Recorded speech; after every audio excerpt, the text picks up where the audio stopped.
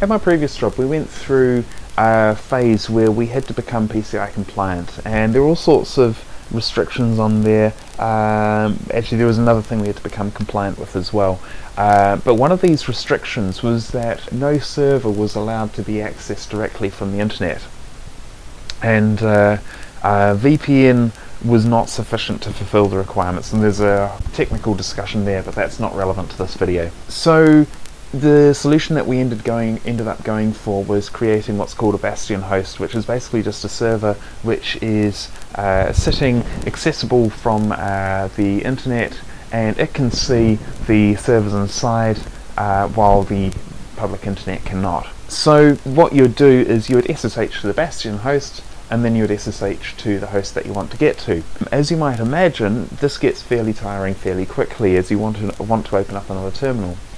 So I actually integrated this functionality into MAS, so then you could say, well, hey, I want to connect to these 10 servers, and then you just use --term or -CSSH, and it would just figure out which Bastion server it needs to go through to get to which server, and the whole lot would just work, and the user doesn't need to know about any of it. So that's what they're for. Defining them. Let's quickly look at the documentation first. So if we go here, github.com, and we'll go to case/mas, and if we get into packages available, and then you see simple Bastion hosts. I had a much more elaborate design intended, and this was intended just as a stopgap. But it turned out that this is actually plenty feature complete enough that I never ended up having to refactor it. So this is it here. So if we come into the docs inside there, and you'll see we've got all the documentation here about yeah, how to set it up and how to use it and everything. So let's start with this. We want to go and add a host, and I'm actually going to follow fairly close to this. So we're going to go mas add simple Bastion host, and what are we going to use there? I can't think of anything original, so we're going to just follow this same pattern here. Zilapi. There we go. So we're going to do that, hit enter. Okay, now once again this error is because we haven't defined any others, so if we just quickly go and do it again, and you'll see that error doesn't come up. Cool.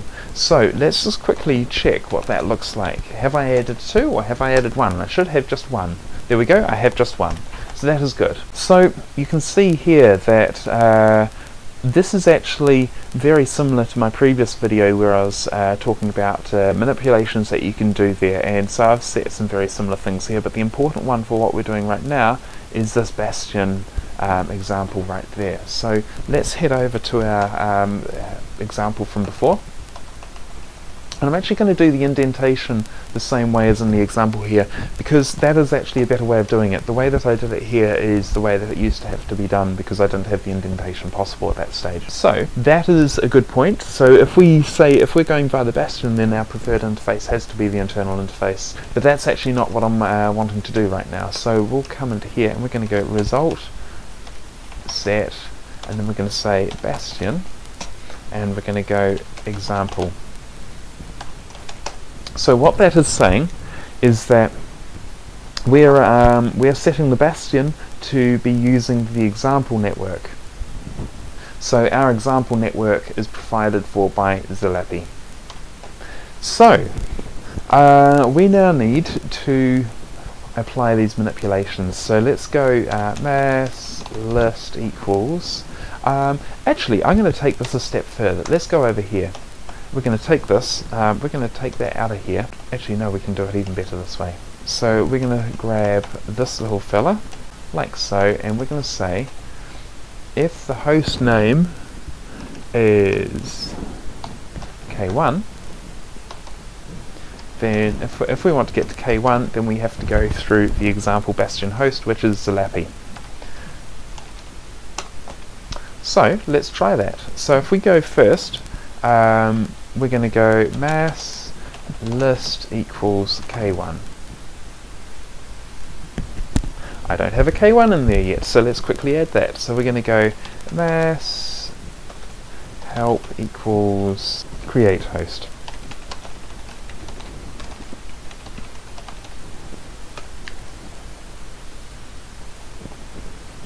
So it's K1, it's 192.168.1.91. Its internal we'll just say is K1, and that will be enough for this. It's going to error because I haven't used that collection before. That's fine. We just need to quickly edit my host file. Okay, so that's fine. So let's just quickly test this. If I go mass list equals K1. Okay, and we have a little bit of information there. So now let's go mass K1, and we're going to go minus term, and this should load up a terminal.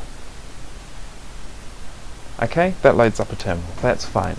Now, if we go, notice here, it's showing you the command that we're using. And you see it's just going straight there. It's not trying to go via the Bastion. So now, let's go apply manipulations. Okay, and we're going to not see any difference at this point, especially if I type it wrong. Manipulations. Okay, cool. So there we go. Actually no, we do see a difference. We see that this is now unknown, so that's fine.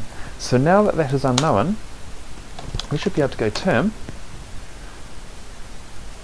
and notice it's a little bit slower, and if we have a look at Y, notice that we are going through Zalapi on the way there. So you can see here we first SSH to Zalapi, and then we SSH to K1. I think most people probably won't need this functionality, but when you have some form of security requirement where you've got to go through a server to get somewhere, that's when this will be useful.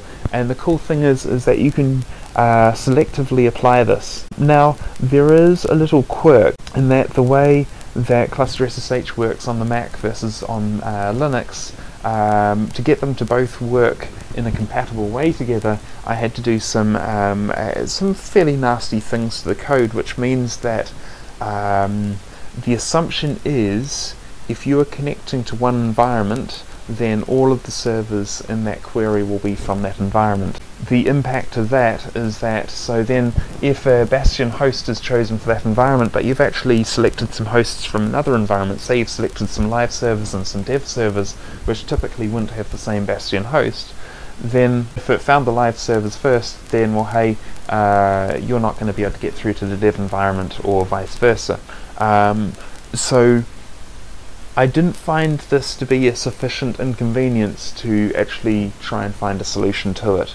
If I do in the future, then I guess I will, but it essentially was actually really handy because you didn't go and say, if you were connecting to the live environment, you don't accidentally connect to the dev environment as well, and vice versa. So it was actually quite handy, and it does make me think that maybe I want to make that as a feature at some point. So we'll see. Thoughts and questions, welcome in the comments. I will do my best to answer them, and have a good day. I do need to add one more thought here actually. That is, just earlier on we did add simple Bastion host. Now at my last company we actually put that into this macro here, which meant that it asserted that you definitely had the Bastion host when you went to create this. How it should be done now is that it should actually be in an install macro. So I'm actually going to do a video on how to create one of those. It's nice and easy. You basically go on define, register for event, and if I remember rightly, it is actual install general, and then you just put in your macro name in there. I'll double check that and then I'll create the video for it, but essentially you need to do that, so then you assert that you have your Bastion host there working, and you may as well create it at install time with your repo, so then anyone using your repo, so you essentially have a repo set up for your particular company, so then that sets up all the stuff specific to your company, like the Bastion hosts and all these manipulations and all that type of stuff. Hope that makes sense.